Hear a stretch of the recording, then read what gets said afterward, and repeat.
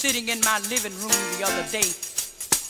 I remembered my childhood days and how when people said they loved one another, you could feel it down in your heart.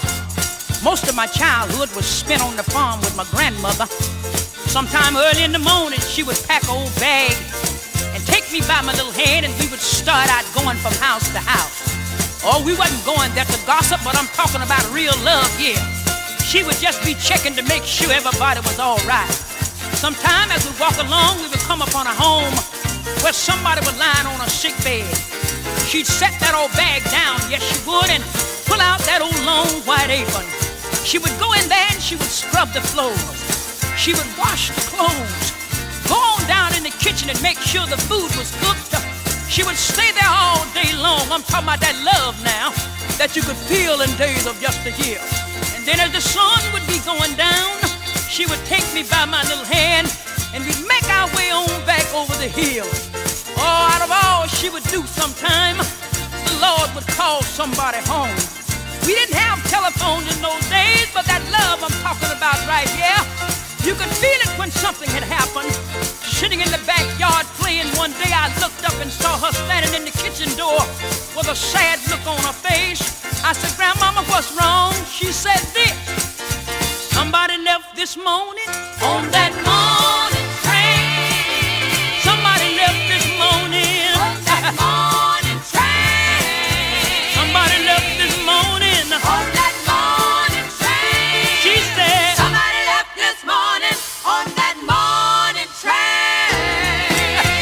When I sing this song, tears come in my eyes. I hope y'all don't mind if I cry.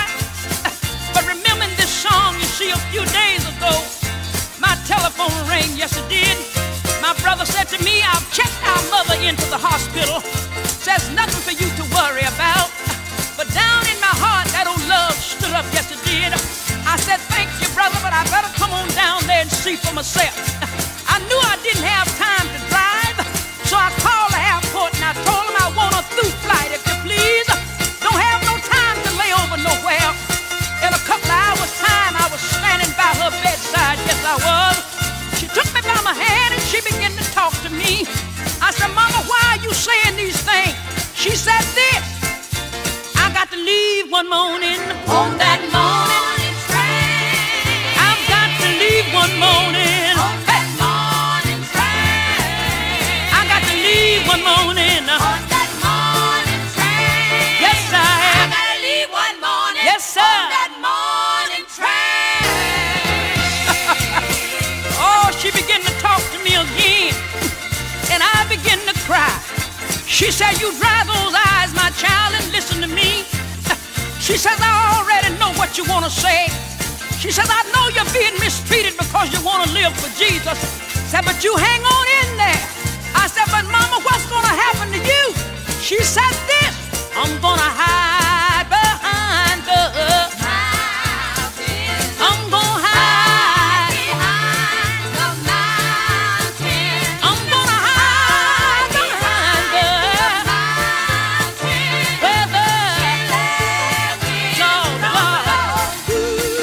She said, "Jesus is the Jesus is the mountain." She said, "Jesus, He is my mountain. Jesus is the mountain where I can't weep no more. When I'm briefly on the shore, where the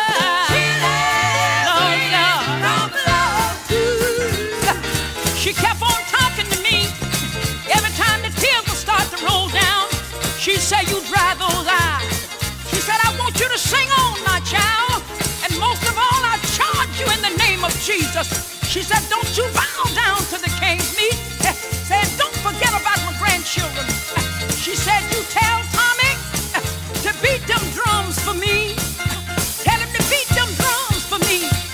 'Cause when I walk up to the heaven gate, I want him to give me a drum roll when the gates swing open and I walk on in." She said, "You tell Almeida for me to beat that tambourine.